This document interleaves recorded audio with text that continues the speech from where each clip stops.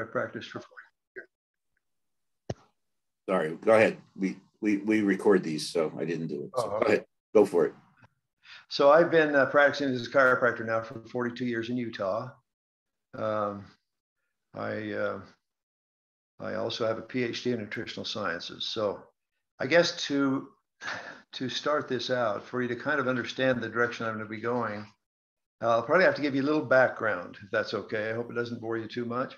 I guess you can always mute me if you need to. But my father was a barber in World War II on an aircraft carrier, so he was the ship's barber. Afterwards, he set up a barber shop in Salt Lake City. While he was doing that, was when I was born. I was born in Salt Lake City, and he had someone come in one time and was discussing chiropractic with him. He'd never heard of a chiropractor, but it intrigued him enough to look into it and decided he would actually go back to school and become a chiropractor. So he closed shop and we went back to Davenport, Iowa. My first 4 years of my life was living in an Army barracks while he went to school for 4 years. At the conclusion of that, when he graduated, we moved back to Utah again. We moved to a small little community of about 300 people and bought a family farm. And it was a beautiful little community called Spring Lake. It was a spring-fed lake that I spent a lot of time there growing up. We had a couple of acres of fruit. We had cows, we had horses, we had pigs, we had chickens and turkeys and ducks and everything. So we had about 500 chickens. We sold lots of raw milk, raw cream. We made our own soap.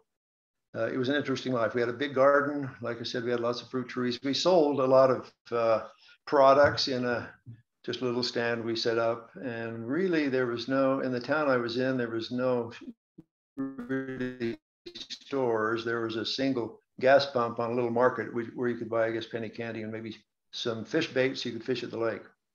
And it was a good time to be raised for sure. When I was old enough to start working on the farm, there was 10 of us. That was not uncommon back then. It took a lot of people to run a farm. And so I started working on the farm as I got older and milking cows and taking care of the farm. And pretty soon I had more responsibility than I could possibly do.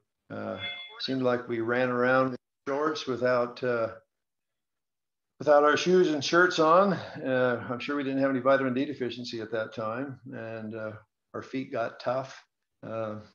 We had usual childhood diseases, I suppose, measles, mumps, maybe whooping cough, but all we did is kept working and associated, and I'm sure we got herd immunity in just a few days. Don't remember anybody dying from any illnesses.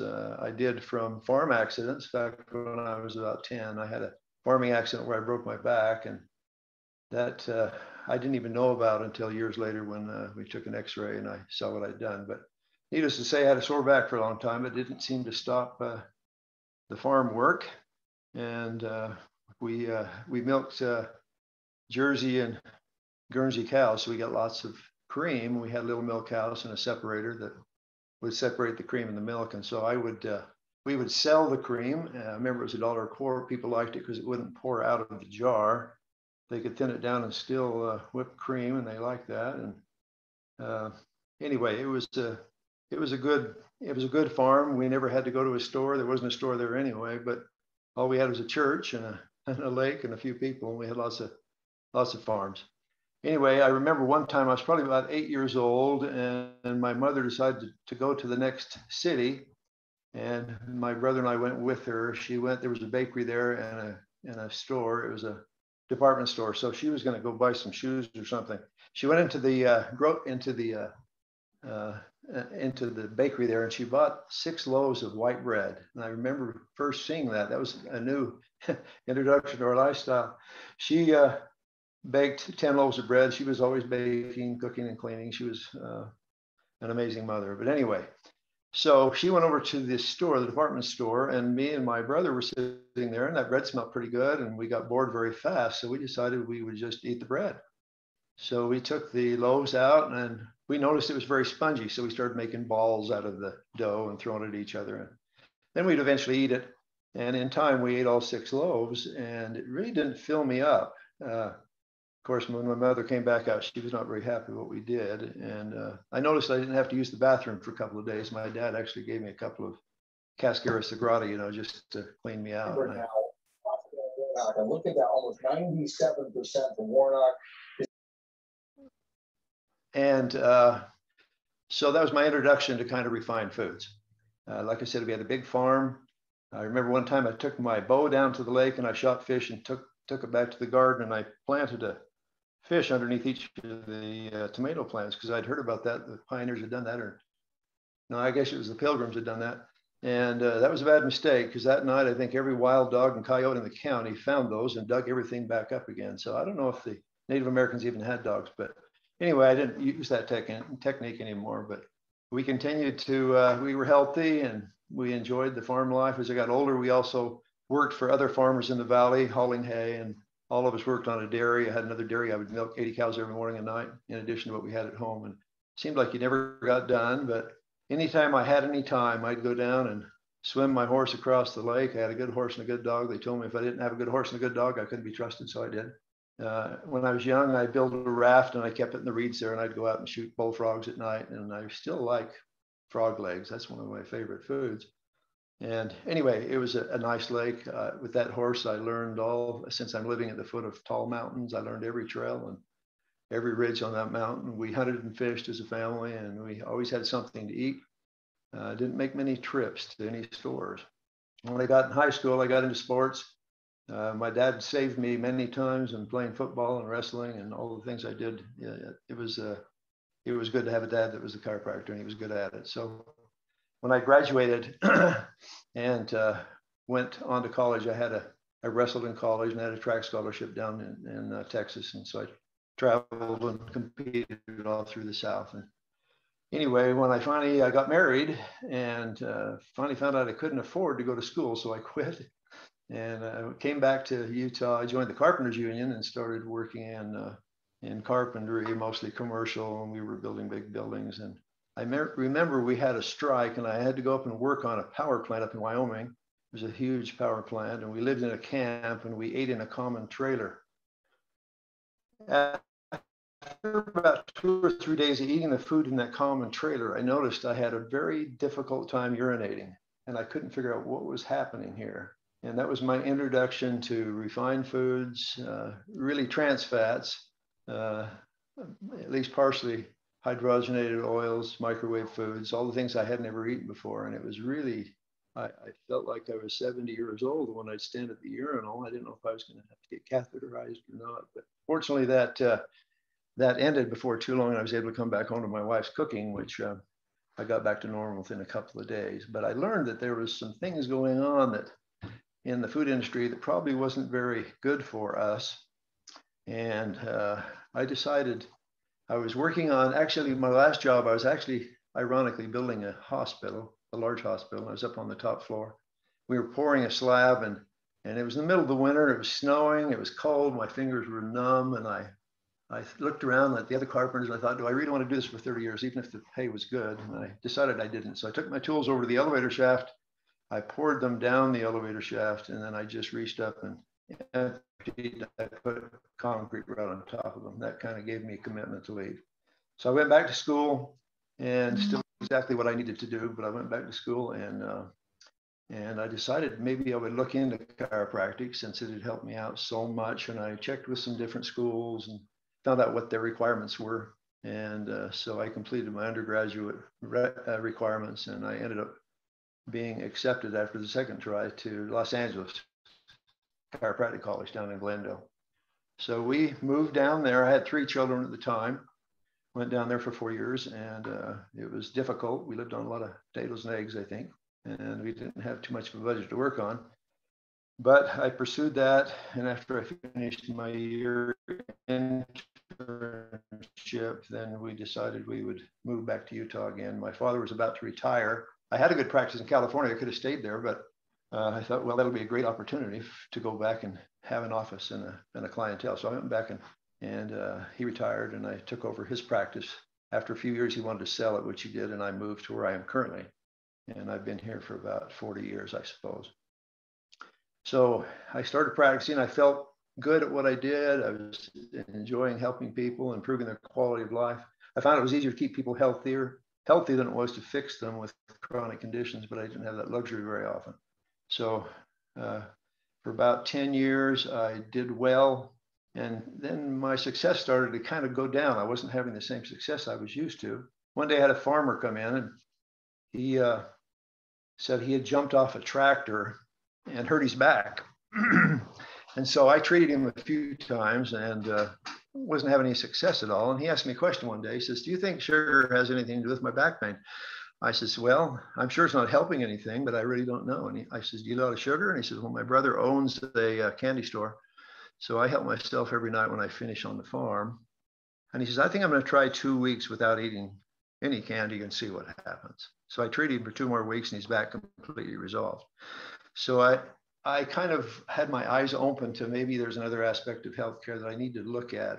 And it was interesting because about that time I had bought a book, just a typical fad book on health. And I thought, I'm still in pretty good shape, but I probably have to put a little more effort into it. And I followed that protocol for about 6 months. And then all of a sudden I started to having difficult urination again. So I noticed blood in the urine and I tested myself and I was diabetic. So I decided I needed to make a change, and I figured there had to be some kind of an epigenetic answer to an epigenetic problem because the genome was still the same. And so I started to look at maybe some possible alternatives to what I was doing. And I ran across a Dr. Schwartzbein. Dr. Schwartzbein was an endocrinologist.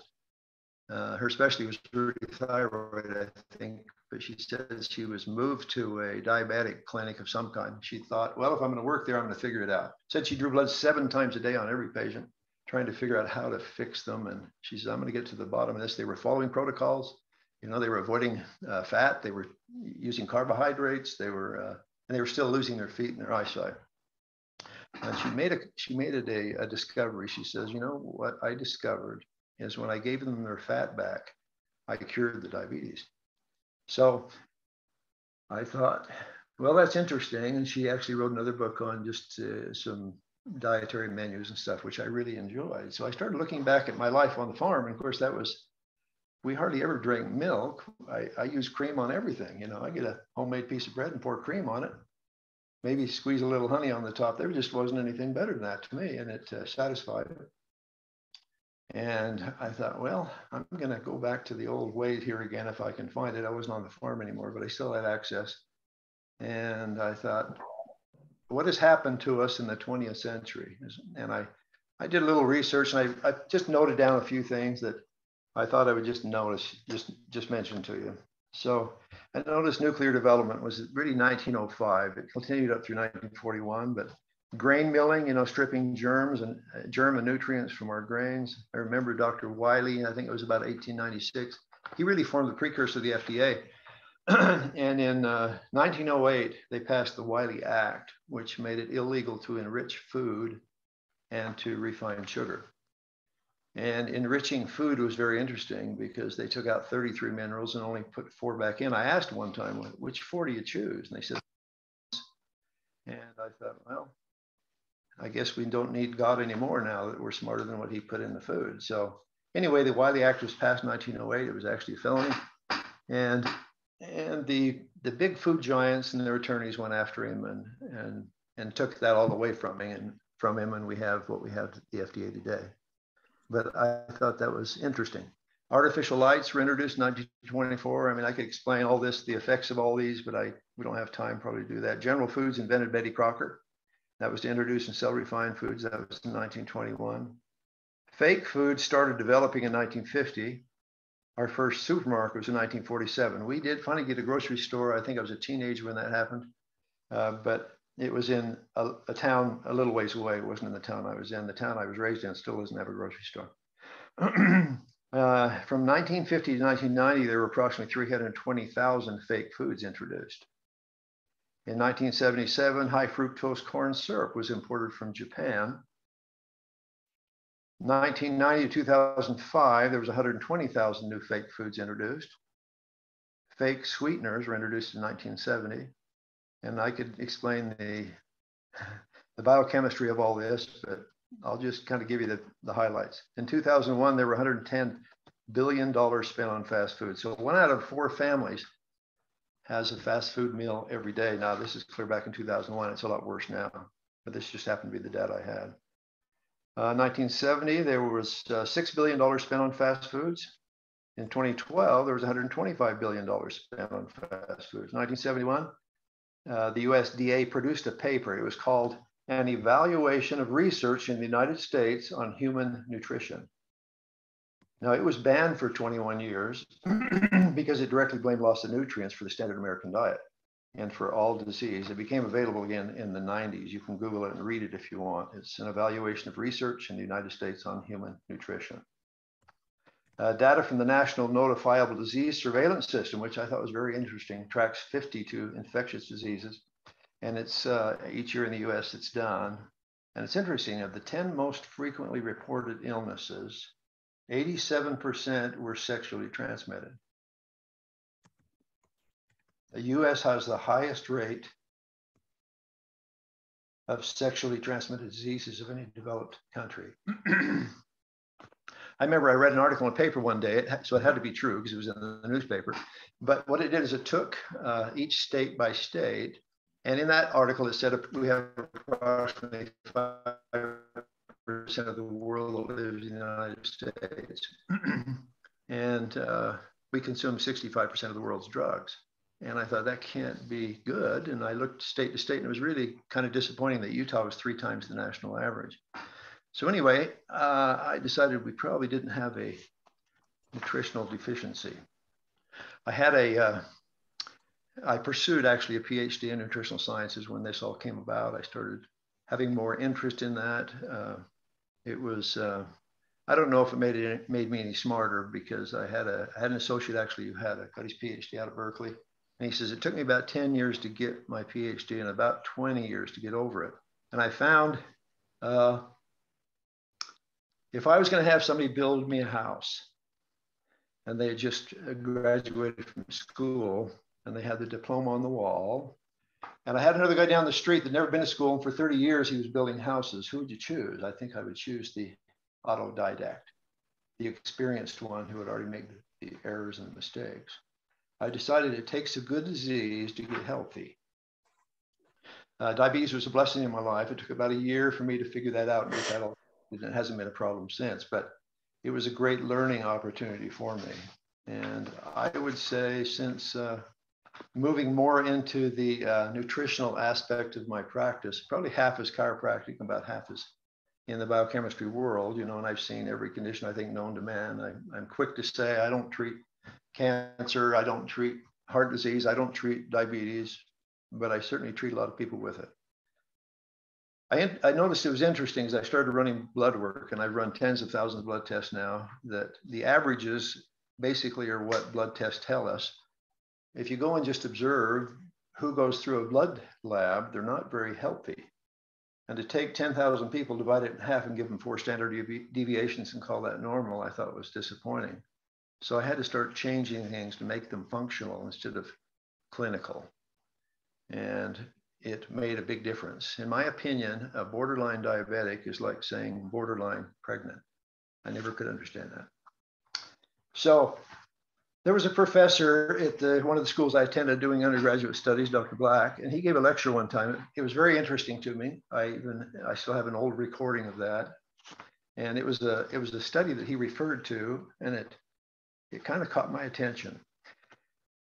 He said a large group of people were studied. They used blood work to determine levels of nutrition, which is a very poor test. You can't really do blood work very well and find nutrients, because all you're going to get is what's in the train and not what gets there. So there were 4 groups of people. Basically, it said they found everyone fell into one of these 4 groups. The first group was the emotionally distressed. That's like depression, schizophrenia. And their diet was classified as abominable. The second group was the junk food junkies. They ate all the garbage they wanted without any concern for health, and they admitted it. Number 3 was the interesting one. It says the anxious health eaters. They ate perfectly without deviation. In fact, if you offered them anything less than perfect, they would turn it down. Then we had the non-anxious health eaters. They ate well to get the value that eating good food gave to them, but when they were offered less than optimum food from those they associated with, they would accept it because they valued the social principle higher than the nutritional principle. Now, it got interesting because when they evaluated the blood levels of nutrients, all 4 groups, they discovered there was only now 3 groups, 2 of them had merged. The lowest nutrient level came from group number 1. That was the emotionally distressed. Groups 2 and 3 had merged as the same and only slightly better than group number 1. The reason was the anxious stresses of group number 3 consumed the value of good eating. Obviously, the best levels were in group number 4. The biggest difference in levels of blood nutrients seemed to be affected mostly by eating to avoid negative consequences versus eating to create positive consequences. Exercises, by the way, when people exercised, had the same result. It had to do with the attitude we approach when we engage in exercise. So anyway, I always approach when I take a patient that's really struggling with health and they really have some poor habits. I always try to explain that principle to them. We're not trying to eat perfect. It's impossible. If you eat organic, you're going to still get at least 300 chemicals a day. We live in a dirty, polluted world. And I think it's interesting that as I looked at Rutgers University, for example, they put out a study every year of homegrown versus store-bought. For example, it took 1,242 tomatoes in the grocery store, equivalent to 1 grown home in a bucket. Dr. Kavanaugh at Cornell said, we only really die of one disease. He says we die of malnutrition. So I was learning that we're not really we're dying with a belly full of food that is not nutritious. But I wanted people to understand that a lot of this is really mental. You don't have to beat yourself up if you're not perfect. We just have to make improvement. So as I started doing more blood work and looking into the details of what I could find and try to make some changes, both dietarily and nutritionally, I found that the average gut function of a patient, had one today, gut function was at 6%. I'm surprised we can even live at 6%, but it is really the average that I've seen. I'm talking hundreds and hundreds of patients between 5 and 10%. So I thought, why should I give a nutrient for a condition when the gut is not functioning? It was a waste of time. I got caught in that dilemma. Okay, because you have sleep issues, I'll give you this vitamin that should help you sleep. It never works. It was a total failure. So I had to realize there was something bigger here. And so I decided to just focus on the gut. And as the gut would improve, and the gut really needs 6 things. And if you just do that and then just avoid the real bad things, the pro-inflammatories, those things that turn to sugar fast, even in the so-called healthy world, the gut really does respond fast. The enterocyte turns over every couple of days. It's very, very fast. And I focused more on the IgA and the IgM in the gut, IgG if it was chronic and autoimmune disease. But that's where I focused. And that enterocyte responds if you'll just give it the right food. Now you have to realize that enterocyte is coated in lipoprotein. It loves fat. And when we go off that, it really does suffer. When you think of prebiotics, we're talking about fiber. Probiotics, which is the 3.5 pounds of bacteria we have in the gut. And then we have postbiotics. Postbiotics is what we're after. One of those is butyrate, one's propionate. Butyrate is a 2-carbon chain fat that comes from butter. So maybe Isaiah was right when he said the Savior learned wisdom by eating butter and honey. That's good enough for me anyway. So the research that I read is a little bit frustrating because you can see both ways. I mean, you can find about anything you want, but I discovered something very interesting. In fact, I discovered it when I was writing the dissertation for my PhD, that there's a lot of myths in research. I remember one time I was testifying as a special witness in court, and the attorney said, can you find research that proves both sides of the argument? And I said, yes, absolutely you can. And if the research is not really good research, and there is great research out there, I like PubMed. I was reading PubMed not long ago, and I was reading the Honolulu study. The Honolulu study was interesting because there were 20,000 people involved over 20 years, and all over the age of 65. And all they were doing is tracking cholesterol and longevity. At the end of that 20 years, they had a conclusion. They said that we don't understand, because they said the higher the cholesterol, the longer they lived, and the lower, the quicker they died. So their conclusion was, we don't understand, but we don't recommend any kind of cholesterol lowering medication for anyone over the age of 65. There's a lot of studies out there like that. The Framingham study proved the same thing.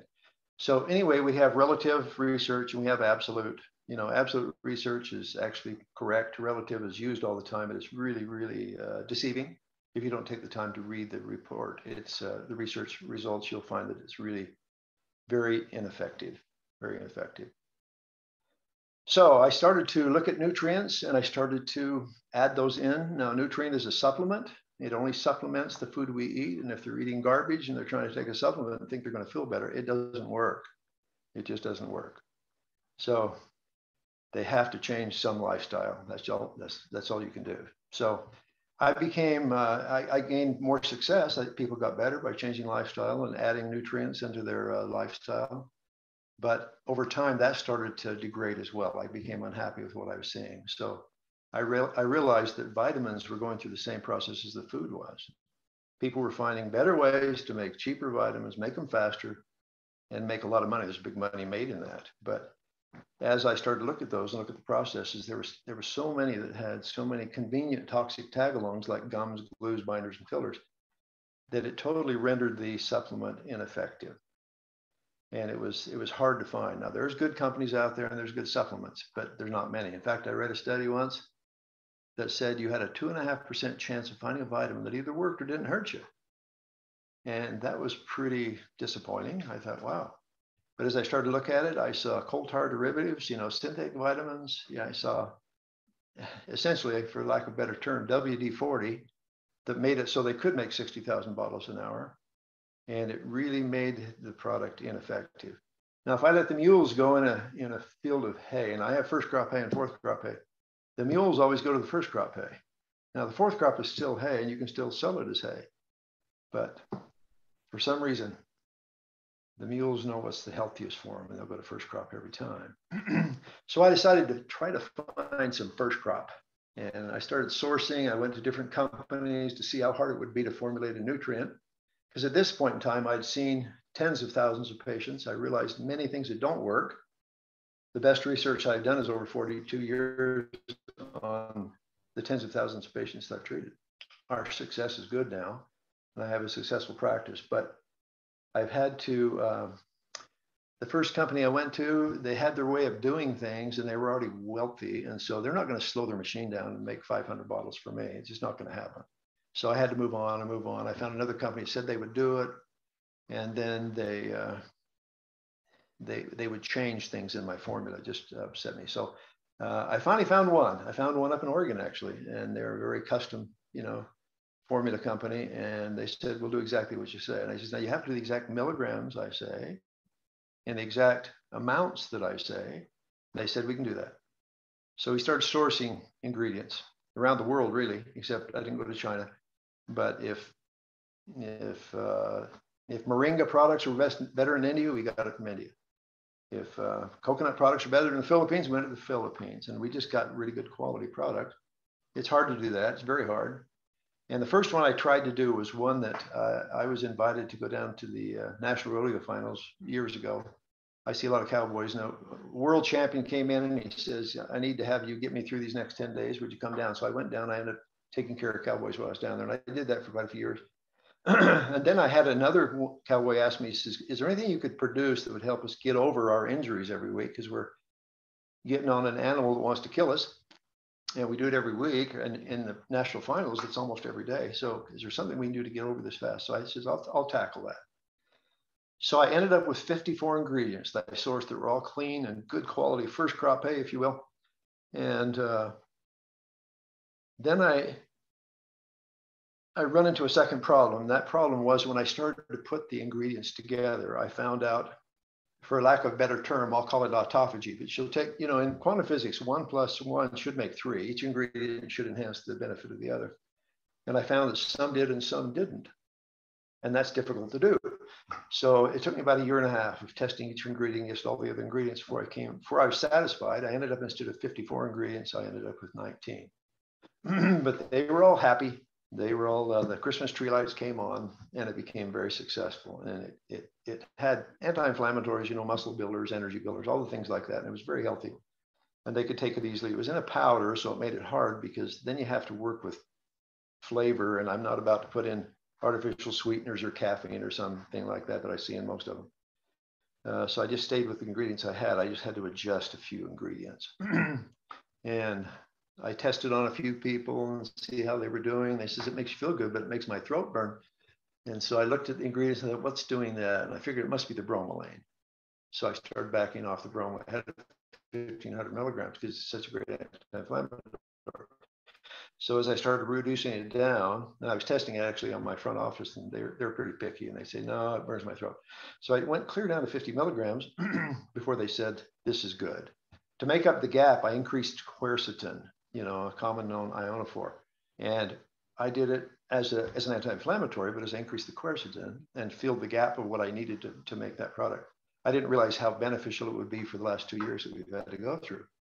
Anyway, it's had incredibly good benefits. I had one not too long ago. She was chronic fatigue syndrome. She would work one day, sleep 13 hours, couldn't work the next day, had to recover. Then she'd go the following day back to work again. I says, well, let's try this, because I have covered a lot of pathways in the body and putting this together. This is very difficult. And she came back like a week later, and she says, she was looking at it saying, what is the secret ingredient? I says, there is no secret ingredient, and you'll know other ingredients. It says none. I says, it's called synergism. You know, you can't, if you find, say you have 8 ingredients that are all good for the eye. Say you have lutein, zeaxanthin, B2, vitamin A, whatever, and you put them together in a capsule. Now, logically, that should help your eyesight, because research says all those ingredients are good. But it's like a drug. They never test the drugs together. They always test them individually. So when you put them together, I found it's about like putting I guess for lack of a better description, a Republican and a Democrat in the same capsule. And you don't get a good product. It doesn't work out very well. So that's what made it hard. And then makes it taste good was even more difficult. So I said, I'm not doing any more powders. That's too hard. I want to use a capsule. So I started into another product, and we put another one together. They changed 2 ingredients in that. And I says, you don't understand. I said, do not change anything in here. And they says, well, we're just using what we have in stock. And I says, well, I can't have that. I mean, magnesium glycinate has a different frequency than magnesium citrate, and I need magnesium citrate in this particular product. So we got that through, got it corrected and fixed, and then I did another one, and they only changed 1 ingredient on that. That was my D3K2 product, and he changed only 1 ingredient. And I said, that's 2 strikes. You know, 3 strikes you're out. I can't compromise on this. It has to be exactly right, and it is really a pain. So. Anyway, we got that done. And since then, I've produced more. I'm not going to produce a lot of products. Matrix Formulations is the name of the company, but it's like this. And it's very clean, and it's very synergistic. I was reading an article. Dr. Fritz Popp is one of the smartest people I've run into. And he's a quantum physicist over in Germany. And he photographed one cell talking to another with light. Now that intrigues me. So I believe that every cell in your body knows what every other cell in your body is doing. And if you give it the right food, whether it's a supplement or food, it's going to respond to that. And there's a reason why beet greens are good for the liver. It's because they vibrate at the same frequency as a healthy liver. And food works that way, and supplements work that way. It's difficult to put that together. I'm a little bit OCD in that world, but if it doesn't work, and I tested on a lot of people before we produce it, I just want to make sure it works. And we've had good success with that. Now, there's a lot more I could say about this. I don't know how far you want me to go into this, but I think I've given you a pretty good feel for what I'm doing. I don't know if I should keep talking or if you want to ask questions, or what do you recommend? Keep going. Keep talking. Keep talking? Yep. Okay. So I've had I watched a show the other day. You probably have seen it. It's called Alone. It's a series of people. They'll take 10 people out and drop them somewhere. If they can survive 100 days, they get $1 million. This was in the Arctic. And so I was curious to see how that would go. And I haven't watched that before. One of my kids said, you got to watch that. They're mountain men like you are. Maybe you'll enjoy that. So I was watching. And I said to myself, the person that's going to survive this is the person that finds the fat. You know, when the Cuban refugees come up from Cuba and they stop them from going to Florida years ago, all they had in their pockets were vials of rancid fat. People understand what the fat satiates. It's good for you. So I was reading an article. Actually, I listened to him speak. He was from Germany, and he talked about the war, World War II. And he says, when we lost ability to shop or buy anything at all, we just brought our stuff in wheelbarrows and we just wheeled them to the corner and we just exchanged. He says it took about 2 hours to get the pecking order of what had the most value. And I was interested in what that order would be. So I was listening to him. He says the first thing by far was people went to their addictions. When they're stressed out, they'll go to their addictions. So he said alcohol and tobacco was number one. But as far as food went, he said the number one item was fat. You could get anything with fat. He said with a quart of fat, I could buy or exchange 500 pounds of potatoes. Interesting, he said also honey. He said honey had 3 times the barter power of sugar because people know that there's more food value. When they get in a situation like that, they just know what's good for them. Anyway, so I watched this series. It was interesting, and one by one, they would check out for one reason or another. It was an incredible experience. The ones that were living on rabbits, basically, they were snaring rabbits and squirrels. They didn't last very long. Lean meat doesn't do very well. The Inuit Eskimo does not die from heart disease. The Inuit Eskimo, even though they eat from 60 to 80% saturated fat in their diet, you know, what gets them is osteoporosis and scurvy. You don't get any fresh vitamin C contained food. So when they kill a caribou, for example, they'll eat the adrenal because the adrenal is rich in vitamin C. But red meat has 44 more times phosphorus than it does calcium. And so red meat generates osteoporosis, and that's their problem. But it's not heart disease. So as they go through this process of Alone, they go one by one. They're trying to live off different animals. One guy killed a muskox. He shot it with his bow and then he chased it down and stabbed it. He was a mountain man, but the only fat he found in the muskox was around the organs, and so he savored that. That's what he ate the most. And then he had to keep it away from bears and that sort of thing. But what really saved several of them for quite a while was a porcupine. Porcupine is just nothing but a big butterball. And they would, when they got a porcupine, they knew they could live for several weeks because of the amount of fat in it. This particular gentleman that won, he became successful at catching fish. Out of Slave Lake, he would made this simple way. He had to chop a hole with the axe, and he'd drop this line down through a homemade lure and a chunk of squirrel meat or something on there, and he was able to catch fish, large lake trout. Of course, they're very, very rich in omega-3s. And he was able to be satisfied by that. And by the time everyone eventually just had to leave, they just starved to death, he was doing just fine. But he was a rough mountain man. He was used to that. The ox, he found most of the fat in the brain. He found it in the head. He ate the nose off because he says that's what the animals do. The wolves always eat the nose. He ate the fat out of the hoofs. And he ended up taking the stomach, opening it up and eating the contents out of the stomach because he knew he couldn't digest the grasses, but the muskox could. And it was already fermented. And so he'd put that in a pot and boil it, and then he'd eat that. And he was actually very healthy. He didn't lose muscle mass or anything because of but what he had discovered. But I just always noticed that, you know, that's what people benefit by. And the brain is nothing more than just a big glob of fat when it gets right down to it. So I've never restricted that. And I do restrict the plastic fats. You know, when we had introduced in our lifestyle, the trans fats, the partially hydrogenated oils, taking a polyunsaturated and heating it up, using nickel as a catalyst, breaking the carbon-carbon double bond and hydrogenated it. I just call it a plastic fat. It's like a melted charge card. And that's when all these problems started to come. That's really when heart disease and cancer and diabetes started to increase between that and the refined carbohydrate. I read books like Dr. Paul Stitt's book that was Beating the Food Giants. Here's a guy that worked for General Foods, worked for Kellogg, worked for Quaker. He was fired from all three of those jobs because he kept trying to put the minerals back in the food. They let him put the minerals back in the animal food, but just not in the human food. And he was very frustrated because he couldn't make healthy food. They wouldn't let him do it. So he ended up back home. He was doing some research just on his own because he was licking his wounds, and a radio program came on, which was kind of a program where you could call and vent your frustrations. And he called and vented, and they said, we need to have you on here because you got a lot of knowledge. He's a PhD in biochemistry. And so he went in and he stayed there for months.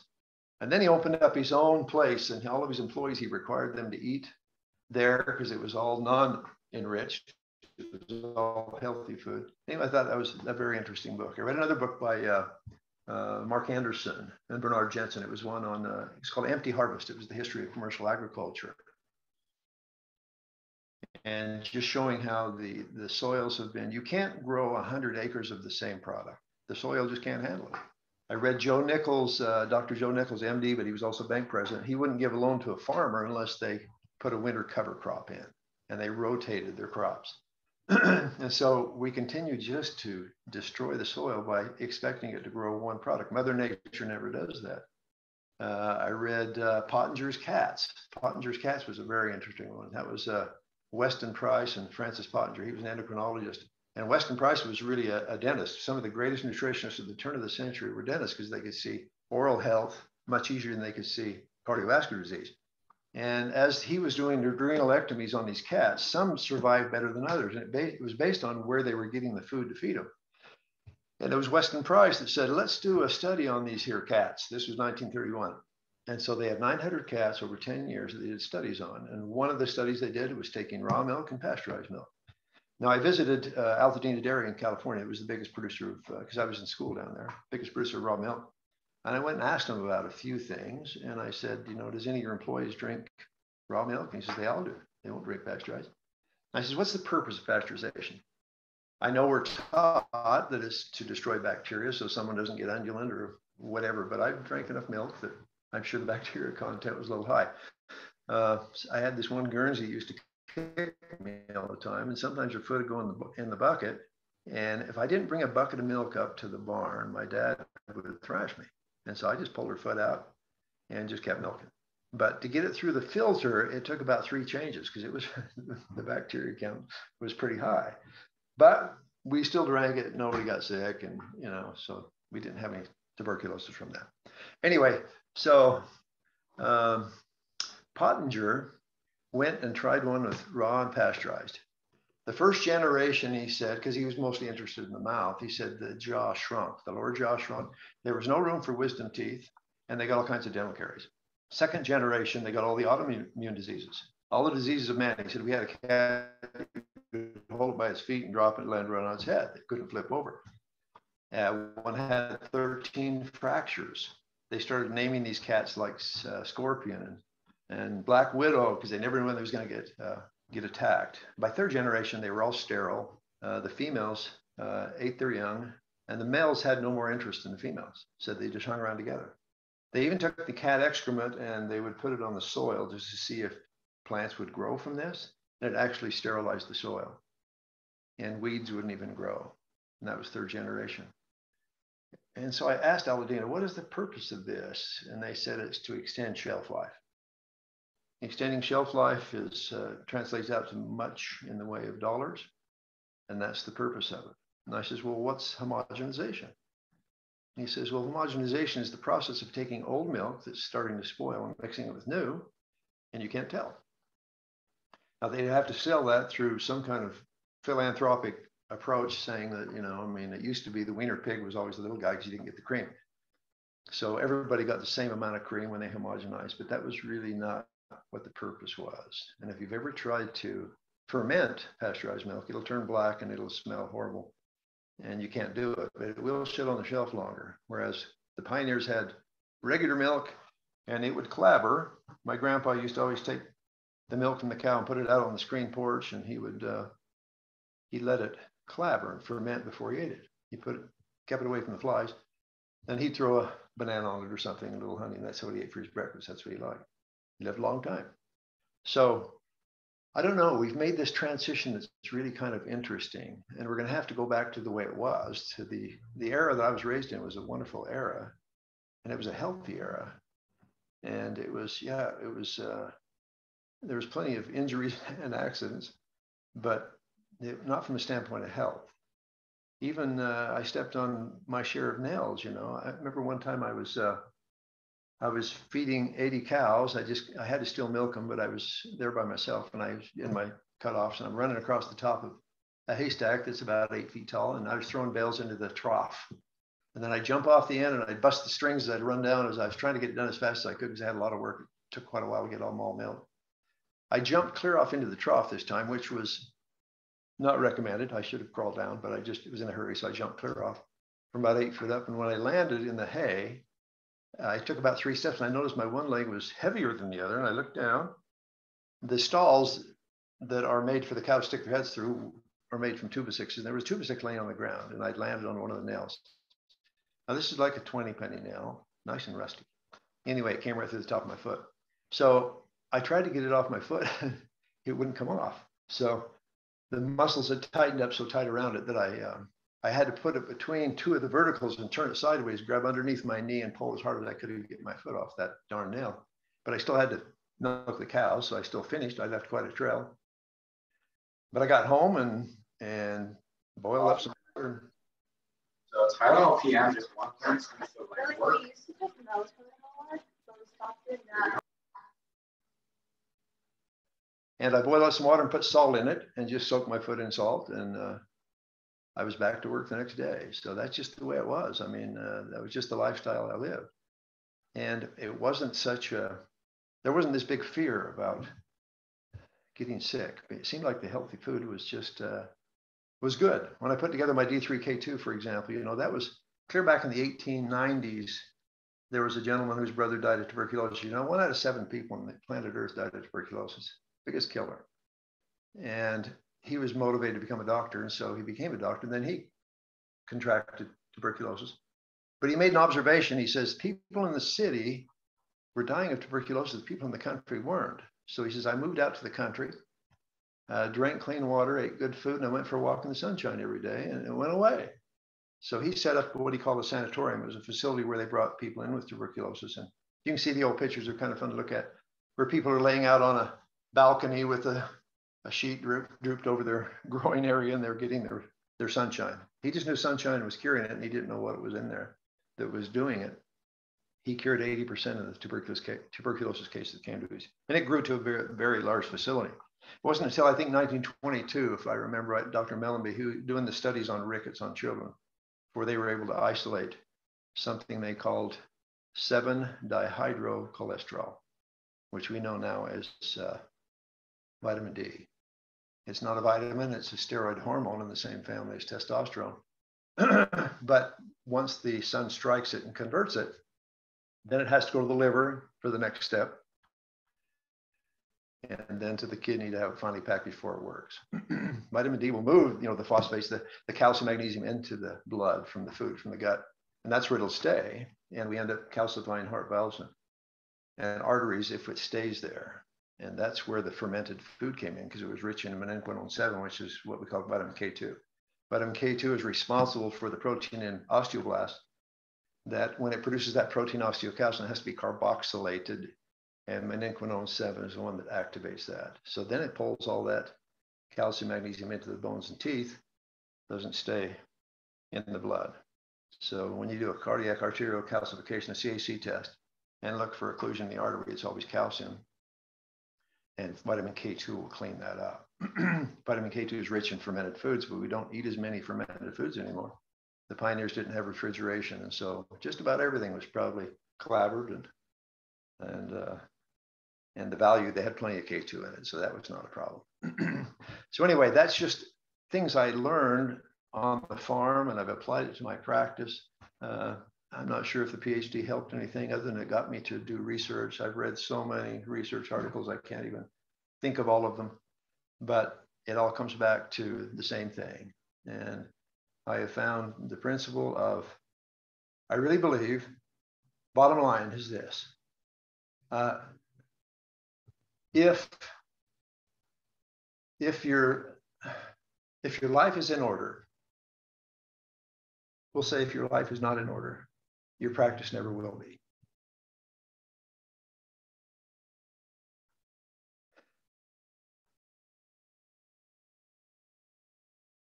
I believe that if you are honest in your dealings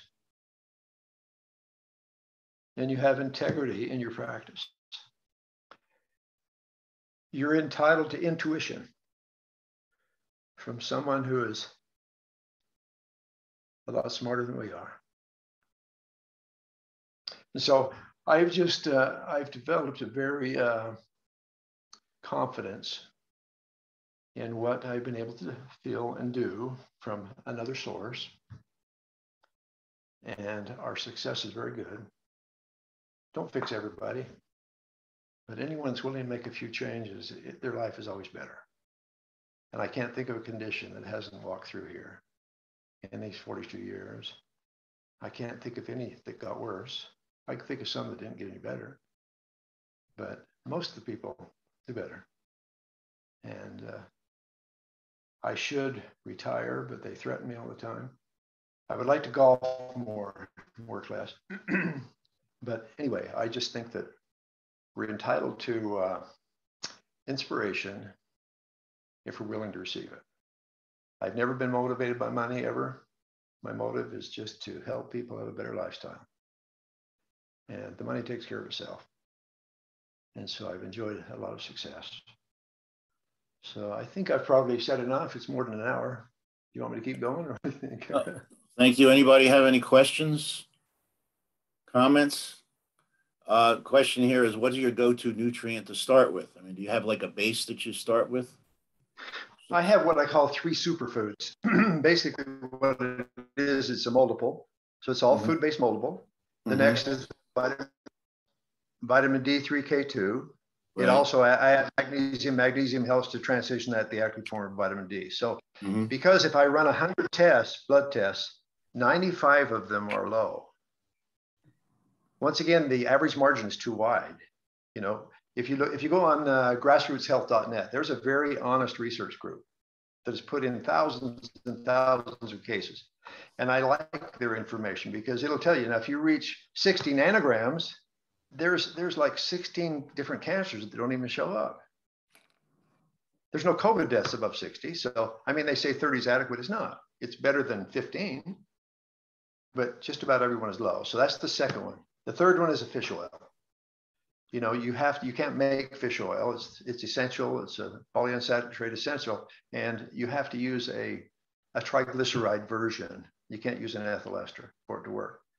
And so you're talking brain, eyes, skin, and hormones. So if you add, you know, the B vitamins with the synergistic trace minerals, and you add a D3K2 with magnesium and zinc because it makes it work better, and then we add a fish oil to it. That's where we start with almost everyone. And there are different types of fish oils that we use, but I use a dry form that's got phospholipids that really make it work, and it just works great. I use krill if there's eye problems. You know, a person has xerosis or, you know, dry eyes or something like that. The astaxanthin in krill is extremely powerful. Also really helps bring down C-reactive protein. So it just depends on kind of the condition and what shows up. But those 3 right there, I just think everybody should take until they die. And that's what I tell my patients. Take those 3 till you die. Now, if you're over 40, we always add a digestive enzyme. There was a Canadian study that said if you eat predominantly cooked meals in your life and you do it without enzymes, you will reduce your lifespan by 1/3. So over the age of 40, we always introduce a digestive enzyme, which I've also developed that. Beyond that, it's kind of specialty products. Like the cowboys want their cowboy powders. That's a specialty product. So I have different products that I'm developing all the time, just based on what I see in conditions. But you got to start with changing your lifestyle and your diet. If people are, I always say, at least eat things that God makes. If you don't, then I can't help you much. That answer the question? Answers it for me. One question with the B vitamins. Do you put any faith in methylated B vitamins? Yeah, I usually methylate. I don't like cyanocobalamin, which is a man-made. Of course, that's a coal tar derivative. We use methylcobalamin. Yeah, you know, folic acid is methylated. So I methylate the Bs, yes, just because a goodly portion have patients that come in have that challenge. And so I just make it so the liver doesn't have to methylate. But if you're using even a good digestive enzyme, which is really hydrochloric acid, which is trimethylglycine, you got 3 methyl groups right there. So you just have to help the liver. And, you know, the liver replaces itself very well. You can survive on 10% liver and actually feel pretty good, but it's not very good, especially with the high fructose corn syrup that's come along. We're getting, you know, non-alcoholic cirrhosis all the time, just from the liver trying to convert that into triglycerides. Okay. Question in the chat. What is the fastest fat for absorption? I think. Say that once more. Well, the question reads fastest fat for absorption, or is it what fat is the best absorbed? I think that's the question. Well, it kind of depends on what you're after. Again, if you're looking at butyric acid in butter, for example, that's a 2-carbon chain fat. That's easy. And that's a postbiotic. That's what you want in the gut. That's what your probiotic is trying to make for you. That and propionic. So butyrate is simple. Butter digests easily. Olive oil is a monounsaturated. You know, it's an 18-carbon chain fat, but it only has 1 double carbon bond, so it takes pretty good heat. I always tell patients, cook in moisture. Don't cook in fat. You're destroying the good quality of the fat. So cook in moisture. Use a steamer, a crock pot, or a Dutch oven, like the pioneers did, and then always drizzle your fat on afterwards, and then you get the full benefit. So, you know, there's good quality fats, and there's just most of them out there are just terrible. They're gonna make your brain plastic. You won't be able to think straight. Okay. What enzymes are you using? So you know, the proteases, the amylases, lactases, fibrases, all the aces, but some of those have a hard time getting together too, getting along very well. I had a hard time putting, for example, lipase with protease. They like to destroy each other. So I had to take another avenue to come around to take care of that. So, but all the aces basically, you know, I use the serapeptase or lumbokinase, those kind of enzymes. That's really a silkworm saliva that digests the cocoon on the silkworm, and it works great for inflammation. It works great for scar tissue, but you have to take that on an empty stomach, at least an hour before you eat. So I use those enzymes all the time, but that's more for, you know, acute injury and stuff like that. It works as good as any drug out there, in my opinion. And it's totally safe. If you take it with food, it's just going to digest your food. Okay, and what was that again, just so we're clear? What was that again? Okay, if you're using like serapeptase, for example, just as an example, I don't use that to digest food, though it will. I use that on an empty stomach, at least an hour before, 2 hours after a meal. That will digest fibrin, scar tissue, and it'll reduce inflammation. It helps the monocyte do the Pac-Man trick on all the debris. So it works great when a person's got a swollen joint or an injured joint, or if they have a lot of scar tissue. You know, those ACEs are really, really good. Mm-hmm. Question is, how do you sell your supplements, or are they available to direct consumer? Okay, that's a great question. And my problem really is these are, for me to put together what I'm putting together, they're fairly expensive. You can go on my website and I have a description of most of them, though my front office tells me I'm always behind and I don't have a description. So I'm always trying to work on that, put a simple description of each product. Most of them are very easy to understand because I named them so you knew what they were talking about. Sleep MTX, tinnitus MTX, you know, kidney MTX. You know what it's for because you can just see it by reading it. So basically, yes, we do a huge market in our practice. And I really haven't tried to get outside of that. I'm really not a very good marketer when it comes right down to it. But yes, you can go on my website and buy anything on there, I'm sure. And can you leave us either in the chat, could you leave us your web address or send it to me and I'll make sure everybody gets it? Sure. So, I mean, yeah, sure. I'll be glad to send it to you. And you go on and you can look at them and you can read the ingredients and you can see what I've done.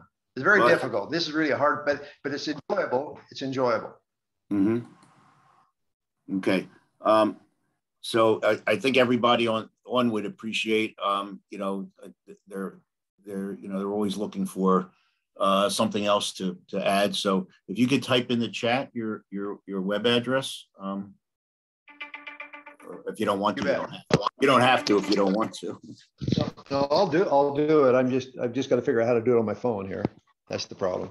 But yes, yes, I will if I can see where to do it. Usually the bottom right there, there's a three little dots, and if you hit that, the chat will show up. That's usually what works. On my phone, it's not doing that, but okay. All right. Well, send it to me, and I'll make sure okay. Everybody gets it. I'll send it directly to you. Yeah, and then you can give it to everybody. No worries. Okay. And you can read about and if you have questions, you can send them to me. I'll be glad to answer them. Okay, so you're getting a lot of attaboys and kudos. Excellent information, well done research. We got a whole bunch of those, so you can let that go to your head. A couple of excellence, so I appreciate that. Appreciated. I hope my information is useful. I worry about that it's not, but I had to give you a background so you can know why I think the way I do. So okay. I hope it's useful, and I'll answer questions in the future. Okay, always helpful. This is https://www.mtxformulations.com. Is that you? Yes, that is. Okay. All right. Thanks, Dave. David Kahn, he's one of our good pals. He found it. So if you look up matrix formulations, or if you look up mtxformulations.com, it'll take you to the website where you can see the products. Got it. And I just, like I haven't tried to market anything at all. We sell about all I can produce just through the office. And if I was independently wealthy and had $1 million to spend on one of these, then I could maybe get the cost down where it would be useful for more people to market it. But at this point in time, it's kind of a new venture in the last couple of years that I've done, and I need to get to where I can do a better job that way. Okay. I have every confidence in the products. They work wonderfully, and I can go into a lot more detail of how those frequencies come together and how I do it. And it's an amazing process. So we had, and I spent some time with a lady named Carol McMakin, who has something called frequency-specific microcurrent that she does, where she matches microcurrents to organ anomalies. Sure. And she gave us, is it anything along those lines? Yes. I was first introduced to frequency by a doctor at Loyola. He was a PhD in the biochemistry department, and he started talking about quantum physics and vibrational frequency. Every cell in your body is a cell matrix. It's like a tuning fork. And there's a lot of studies done on that. Clear back, when you go back to Royal Rife and through Tesla and all those people, they understood that each different tissue vibrated at a different frequency. And so if you could figure out what nutrient matched that frequency, that would be extremely helpful. So when we are, if our cooking procedures are improper and you change the frequency of the food, see, it's not useful anymore. In fact, a lot of people cook in a way that they create free radicals by knocking an electron off oxygen. So now you've got to go get a bunch of antioxidants to try to donate the electron back to oxygen. So we're eating angry food. So I have one piece of equipment I have, for example, I call it an AO scan, but it's a Russian scanner actually. And over there, they had them in about every hospital. They developed it for the space program, and they could treat and diagnose with sound. So if you take a middle C on the piano, we'll take, for example, and you go up 40 octaves, you can't hear it anymore. It turns red. It's still 735 nanometers, but you can't hear it. So whether you want to treat with sound or whether you want to treat with color, it doesn't matter. And that was the difference in Tesla and Rife. So that machine, they would put headphones on, and through Wi-Fi, they could address the astronauts in the space shuttle. And they could actually treat just by taking the frequency and looking at it. And then they would treat it with the right frequency and see if they could jumpstart it. Just like jumpstarting your car. So yeah, I can test the frequency about everything. I mean, everything clear to, Tibet, the Tibetan bulls. I was introduced to that by Dr. Gaynor. Here's a traditional oncologist. And he says, when I introduced the Tibetan bulls, my success went through the roof. So you can take a frequency and get it close to an organ and bring it up to cell resonance, and it totally changes it. And that's what I'm trying to do with the nutrients, just so at least when you eat something, it will feed the organ with the right frequency. So, you have the basic 7 Indian chakras, for example. All that is is middle C on the piano to the C below middle C. That's what the frequencies are. That's why music can heal. That's why there's so many things in this world of quantum physics that I could kind of bury us go in that direction. So I won't go down that rabbit hole, but I just will say, yes, you've got to find the right frequency. And when you try, that's why you get this antagonism when you put things together. And it's whether you're working with nutrients or even essential oils. That's how they work. They work with frequency. But if you don't know the frequency, I don't look at ingredients. I don't care what the ingredients are in an essential oil. I just care what the frequency is. And I can show you how to use them, how they treat it effectively and properly. But, you know, that's another world, and it's a world I'm interested in, and that's why I approach, and I don't get into it too much because I don't want to confuse somebody. But yes, there's a lot of different diagnostic equipment that will do that. I had just a quick example. Years ago, I had a guy come in, and he actually had prostate cancer. And I was just going through and testing frequencies. And he had a bad tooth. He had, I think it was number 7. Anyway, if you look at the acupuncture chart, the teeth all represent organs. And the front 4 are genital urinary. And I said, and we were testing the teeth, and there was one that was dead. And I said, you know, that one is right on the prostate meridian. Maybe that is the bad fuse in this circle that's not allowing your prostate to get the proper nutrients and energy. So he flew up to the Northwest somewhere. He had a son that was a dentist, and he took an x-ray of it, and he said, he called me, he says, no, he said, the tooth's fine. It doesn't hurt, it's a virgin tooth. He played the saxophone. And I says, well, I don't know. I mean, I'm not far enough down. This is when I first started into it. I said, I didn't even know what to tell you, other than he talked his son into just drilling it. And then he called me back and he said, when he drilled that tooth, pus squirted out of the tooth. Because the plain film in dentistry is almost useless. If you have a cone beam, that works perfectly. But so many use just plain films. You missed way too many things. Anyway, so we took the tooth, corrected it, and within 4 months, his PSA was normal and he was doing well, and he's still a patient and everything's fine. So there's a lot of stuff there, these interference fields that hide in our bodies from traumatic incidents or from surgeries, whatever. It's just like cutting a wire to your car. You got to put the wires back. Anyway, it's always intriguing for me to do a little Sherlock Holmes and figure out where things are shut down or sedated. And that was really a doctor out of Loyola that taught me that. And he learned it from Dr. Omura. If you want to read a lot of pages, Omura is a medical doctor in Japan, developed the O-ring test. And he's really a brilliant doctor, well respected. Anyway, there's a lot of information. Was he an acupuncturist? Pardon me? Was he an acupuncturist, the Dr. Omura? No. He does what's called therapy localization, the O-ring test. You can read 10,000 pages on him if you want, but very accurate. The Kirlian photography from Russia, see, they take a picture and they can look at the energy that vibrates from the body. Some people call it an aura and they claim they can see it or something. I can't do any of that stuff. But just look at Kirlian photography and look at the examples they have there, which was like a fractured arm, and you'll see this light going along the arm. And when it comes to the fracture point, it just turns black. There's nothing there.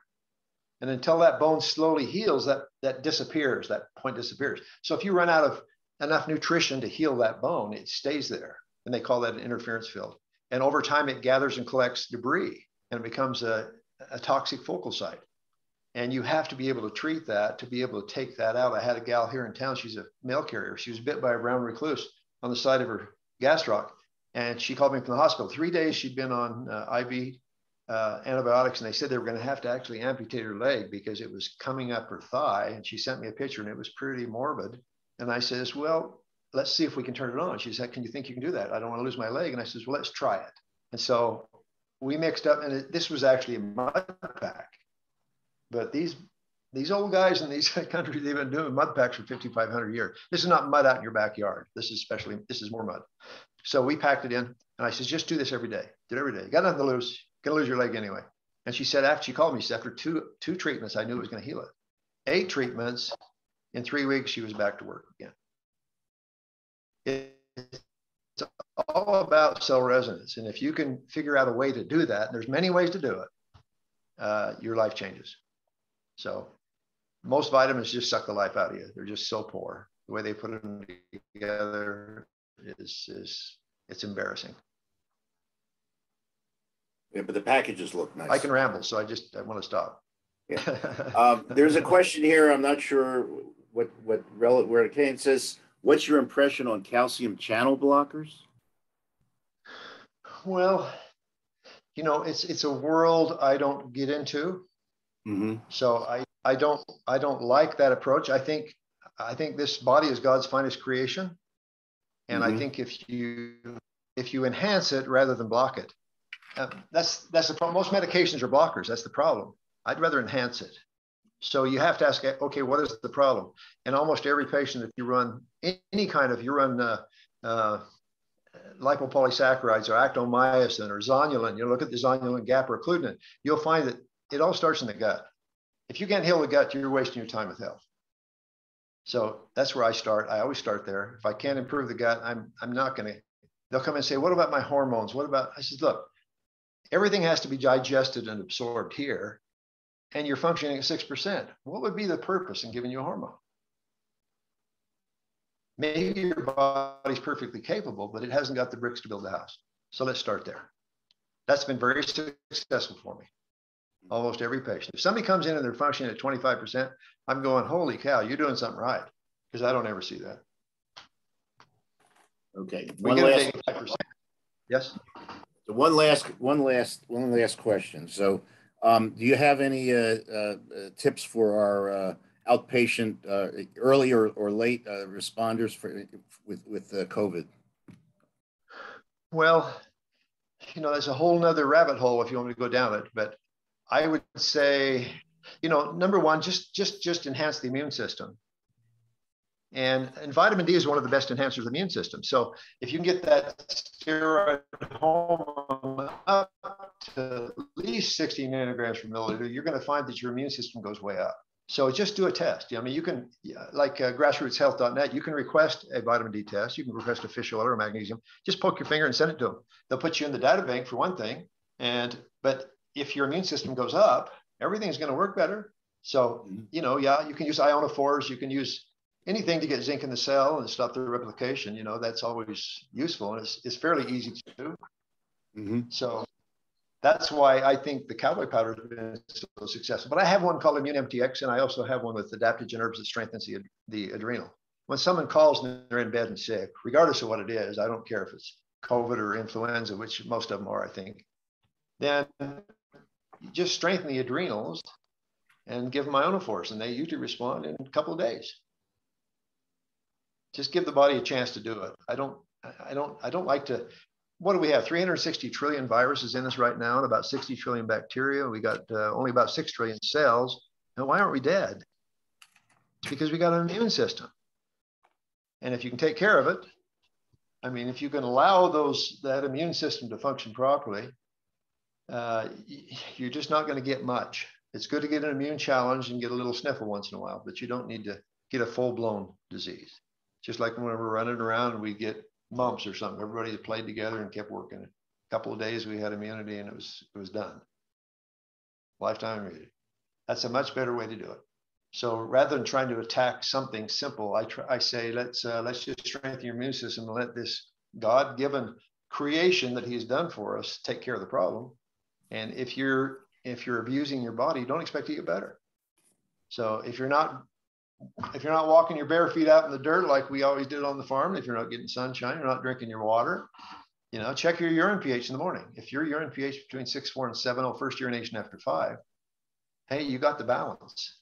Okay, you've charged batteries. You've gotten rid of enough organic acids that you're fine. Slightly acidic, that's what you want. The whole dance changes at 6.4. So those are cheap tests that you can do and see where you're at. If you're just rocking at 5.5 and you stay there, you can't leave it there because you're going to lose the battle. Got it. That was work of Béchamp and Enderlein. Those were brilliant doctors. Béchamp saved the silkworm industry in France after Louis Pasteur failed. He tried to sterilize their environment. Béchamp went in and fed them good food, saved the silkworm industry, and they weren't very good friends after that. But I don't like to target a particular condition. I like to just see, okay, how's your gut doing? How's your immune system doing? And blood work, I do lots of blood work, and I do a lot more thorough than most do. I run antibodies. I like to look at zonulin gap. I do all kinds of things, but it tells me what's happening. And then I have something to base it on. And I know if nutrition is helping, and they can't lie to me. When they come back in a month, I usually see them monthly. If they're not responding, they're cheating. And they can cheat some, but not in the bad things. Okay, don't be sucking on a high phosphorus drink that's going to excrete all your calcium on a soak with test.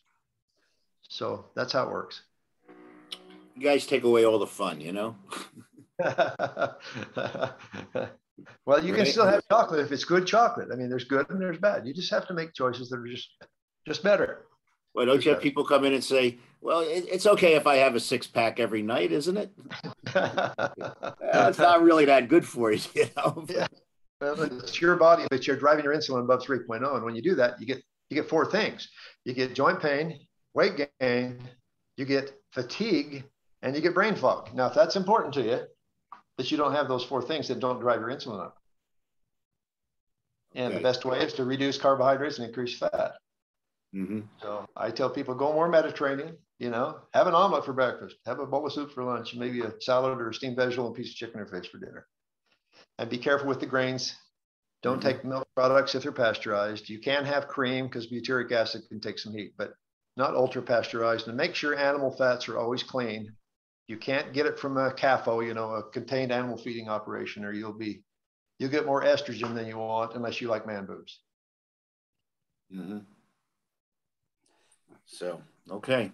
Anybody else have any questions, comments? I got an amen to homeopathy, and it's not fun to be sick. In the chat. There you go. That's true. Okay, true. so we it takes a disease to be healthy, though. It takes a good disease to be healthy. Okay, so we agree on that. Okay, well, thank you, Dr. Lafferty. I know we had a technical start, you know, some issues, but it's been a delight, and thank you so much. I hope you'll join us again sometime, and if you don't mind, we can put you in our mailing list. We're here every Tuesday night. You bet. Love to. And we'll hope to hear from you again. I know I'm looking at your Grassroots Health Nutrient Roots Research Center right now, so I think there's some things here we can add to our what we're doing here. That's great. It's a great, honest company. You bet.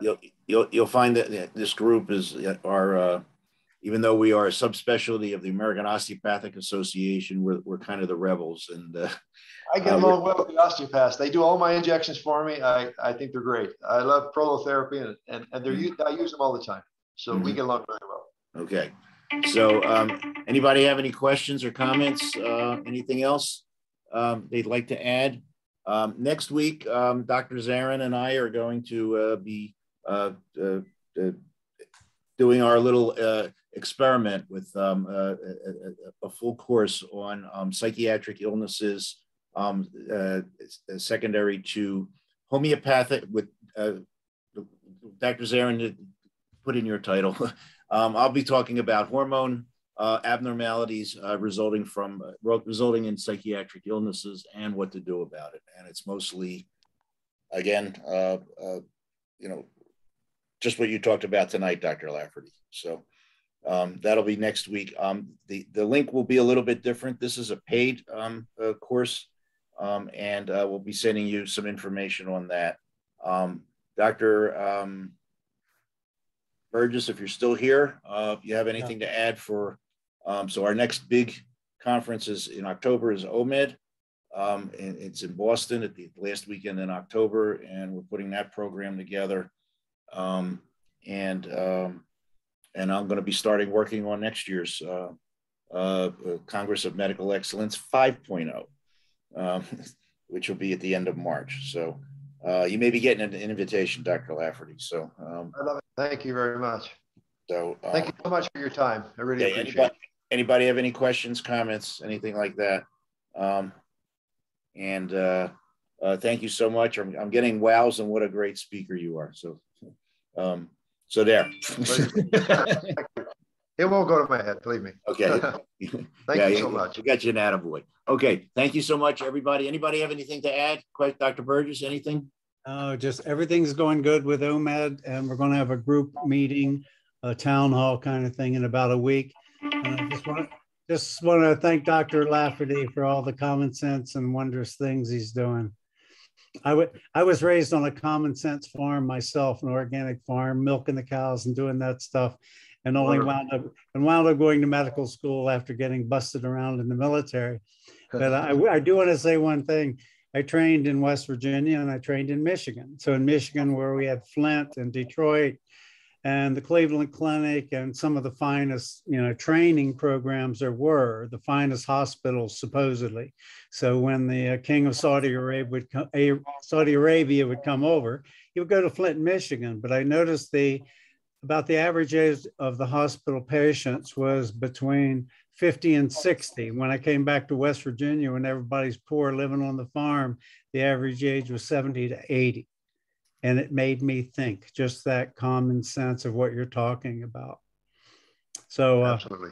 I'm a believer in what you're saying and appreciate what you're doing. Thank you. Thank you. Okay. And anybody else? Comments, questions, complaints? We'll have, we always record these and we put them on our website, and everybody's always welcome to, peruse them. It's aosrd.org/webinars.